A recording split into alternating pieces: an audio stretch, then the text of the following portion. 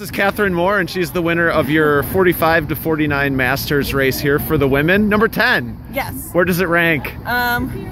This is probably a really good one of my best ones. You know, your first one is always, you know, the one that's most memorable, but like I was saying back there, I had a good friend, a buddy of mine, pass away. She was hit by a car in November, and so I dedicated this race to her, so that made it more special, you know, making me, anytime I felt a little off, it's like, I'm doing it for her, you know, CFG, so just keep going. So were there, and I'm sorry for your loss, were there any parts that you could feel her with you? Anything that she was particularly good at that inspired you today?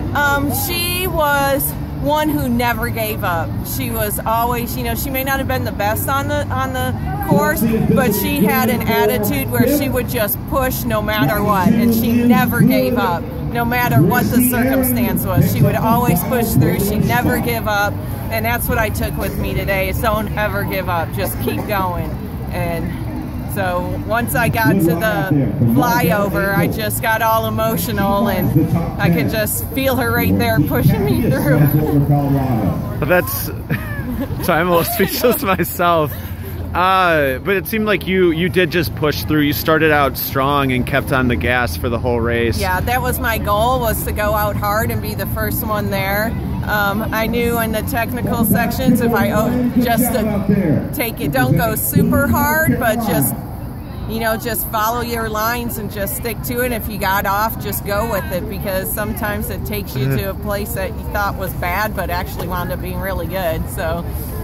And I heard you say you're from Texas, correct? Yes. So I'm from Wisconsin, just outside Waterloo in Madison. I grew up in Detroit, so I think he had heart. But for the Trek CXC and your Trek bike, it seemed like it served you really well. Yes. Not too muddy, or a little bit muddy. Did you pit at all, or? No, I didn't pit at all. I'm one who I try not to pit unless it's really bad, and so I was feeling good on it, and you know, I thought about pitting to finish up on what they call road cone, my orange bike, but I'm like, nah, I'm just gonna keep going. It wasn't clogging up or anything, so the mud wasn't tacky. It's starting to, you know, thaw out, so some parts that were packed and easy were now a little bit harder the last lap, so it's gonna get you know, thaw out a lot this afternoon. Well, cool. Well, congratulations. Well, thank you so much. Congrats on the special win, and I hope that, you know, I hope that it settles in, or you know, but I have to feels thank, good. You know, so my sponsors, Trek, CXC, and Bontrager, they're,